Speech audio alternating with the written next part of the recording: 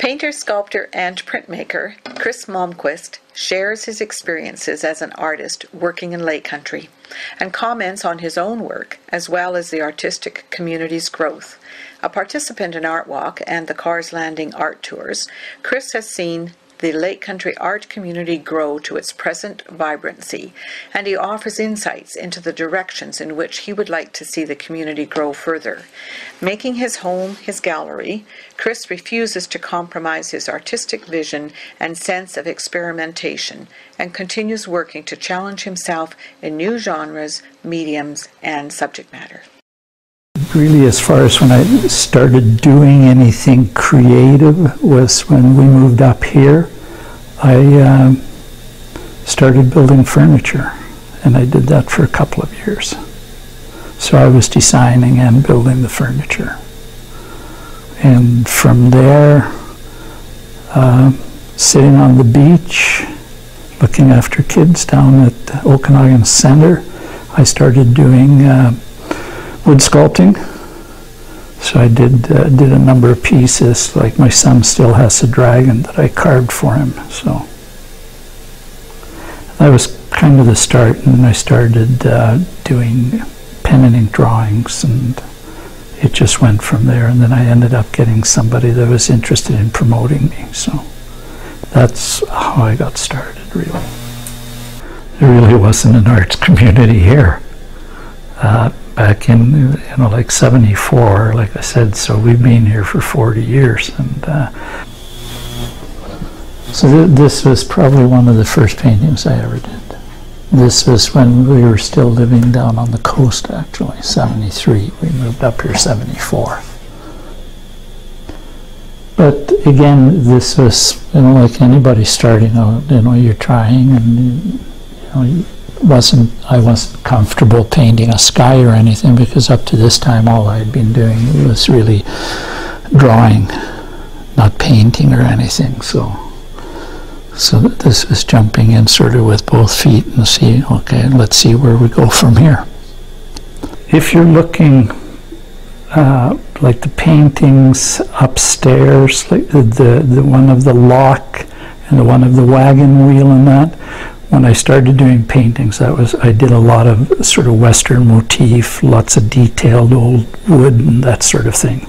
I was expressing myself in what I created in the wood and that, so it was just an offshoot from drawing and painting and that. So, and working with the wood got me into the sculpting a bit, and I actually didn't do much stone sculpting until the 80s, and that was because I was doing a trade show in Vancouver, and I was sharing a space with a native artist from Princeton, Opie Oppenheimer, and a glass artist from Vancouver Island.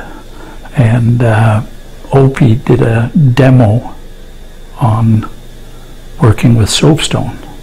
So he took a piece of soapstone, had a handsaw there, cut a couple of pieces off, worked with a file, and here's a little goose. And I figured, hell, I can do that. So that's how I got started with the stone. It's a challenge. It's a challenge. See if you can capture the reflections in the metal, or like with the glass, anything like that, to see if you can create that illusion of it looking real. And I think I do a pretty decent job with it. Like even on the, I like doing things like if you look at the bumper on the car that's upstairs, and you can see on the left-hand side the reflection in the bumper. There's a car there that it looks like kind of funny, and what people don't realize, it's because the curvature of it. So you've got it, and then it's upside down on top, so it all flows together, and then people see the people standing and that are reflected in the chrome bumper and things like that.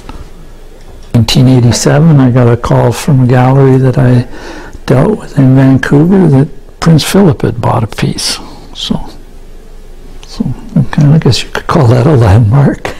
I don't do commissions, if that's what you're asking. I do requests, and if the request interests me, then I'll do it, and whoever is interested, they get first refusal. That way I have a connection to the piece. Nobody is telling me what to do. But it's keeping control of things, not having somebody saying, well, you know, I want this, I want that. Well, I'm not interested in that. I want to do what I want to do. If it works for you, great. Yeah, it's always nice to experiment. I'll try different things. It comes down to just playing around with things. If it works, great. If it doesn't, well, okay, so it's a zinc plate that's no good. And I've done things that I've played around with also. I did a couple of paintings of ketchup bottles. And the first one I did was like the old master, so it was a grisaille. So I had the underpainting, and then I started building the colors slowly, as you would on a painting like that, because it's very translucent paint that you're using on it.